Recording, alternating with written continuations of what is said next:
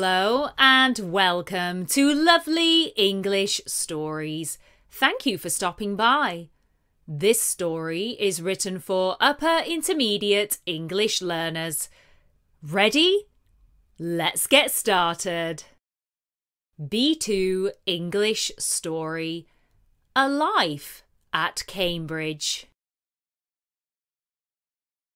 Ever since Denise had visited Cambridge on a school trip, she had wanted to live there. In Year 10, her class were chosen out of the entire year to visit the University of Cambridge and have a tour of the city. They were selected as they had the best attendance. The school leadership team wanted to reward them for it and show a good example to the rest of the school. Denise came from a working-class background. Her mum worked as a teaching assistant at a special education school, and her dad was a machine operative for a factory that constructed road signs. Even though she never felt poor, her family didn't have very much expendable cash. Everything they earned went into paying for bills, food, and transportation costs. Denise's friends were all in the same situation, so she thought this was just how life was. She never felt without. Her family went on holiday every year to her auntie's caravan. They had clothes on their backs and food on their table. What more could she ask for? It was only when Denise visited Cambridge that she realised that life could be considerably different. Before the school excursion, she had never been outside of her county, other than to the seaside and the caravan. Visiting the city opened up a whole new world to Denise that she never knew existed, never mind could be possible for her to explore. Cambridge is an affluent city and is famous worldwide for its excellent university and beautiful architecture. It's situated approximately 55 miles north of London in the county of Cambridgeshire and has approximately 129,000 residents, over 25,000 of which are students at the university. Many famous people were born in Cambridge, including pop star Charlie XCX, actor Richard Attenborough, and rock star and frontman of Muse, Matt Bellamy. The city has two universities, the Anglia Ruskin University and the prestigious University of Cambridge. When it comes to notable people who have studied at Cambridge University, the list is endless. Many famous performers started their careers at the university's amateur dramatic societies and now walk the red carpets of Hollywood. Hugh Laurie, Emma Thompson, and Stephen Fry are just a few of the stars who studied at Cambridge. World-renowned theoretical physicist and author of A Brief History of Time, Stephen Hawking, was a PhD student at the university in the 1960s. Denise found the history of the beautiful university mesmerising. Dating back to the 1200s, it is the fourth oldest university in the world. She had never seen such stunning architecture and couldn't believe the intricate buildings were constructed such a long time ago.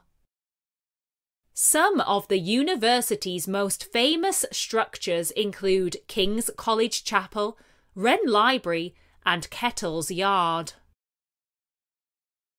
Walking through the vast university corridors, Denise was in awe. This was nothing like her school. Everything was steeped in history and antiques. Here people were laughing and joking and engaging in intellectual conversations. Denise wanted to be one of those students. She thought that going to one of the world's top universities was something out of her reach. Now she realised that wasn't the case. Denise worked hard and always achieved top grades. She was attentive, calm and inspiring. She wrote wonderful stories, excelled at music and was competitive at sports. She always assumed that going to Oxford or Cambridge was something that toffs did, and that a normal working-class girl like her could never mix with such people. How wrong she realised she had been. The extensive tour of the university was eye-opening. Cambridge is different to many universities in England in that it is a collegiate university. This means it's made up of various faculties and departments in different academic subjects. There are 31 colleges at the university, and 29 of these accept applications from undergraduates. Each college has its own community where events and other social activities take place. The college a student is accepted to also determines where they will live on campus. Denise found this fascinating. It was like Harry Potter. After the tour, they enjoyed a delicious lunch and then spent the afternoon listening to inspiring talks from current students and recent alumni.